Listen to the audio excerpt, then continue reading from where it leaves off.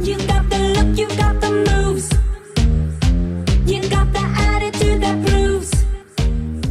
We've got some amazing tomatoes here, so we'll start with the tomato salad. If I can. Ah!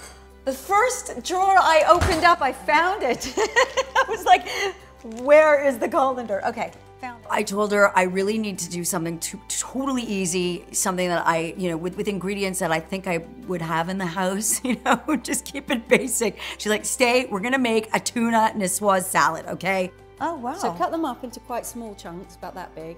In any kind of way? Any way you fancy. My knife skills are not like, I'm not a good chopper cutter or anything like that. Like, do not ask me to cut fringe. Forget it. It's like you'd end up like that. I'm not good with a knife. But Sophie was great. She showed me, how to do this. And yeah, I'm scared of knives. Knives freak me out a little bit. So we're gonna put those all in. I'm always nervous I'm gonna cut my hand. Don't cut your hand. That is not what we want to do. I have enough stitches on my body today. I know.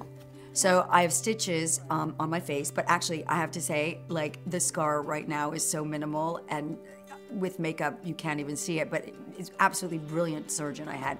I had the Mohs surgery because I had skin cancer, and I had a tiny little thing on my face, and my dermatologist is like, I'm gonna take that off and send it off to get like biopsy. Sure enough, like a couple of days later, he called me and said it was cancerous, like properly cancerous. I'm like, whoa. That's it, we're done. Well, I got one more here. I'm invested in this one already.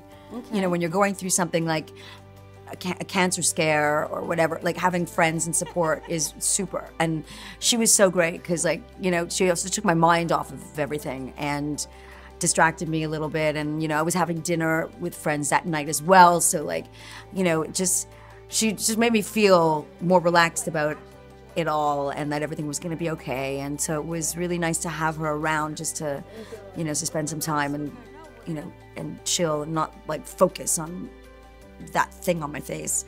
So yeah, it was super great to have her.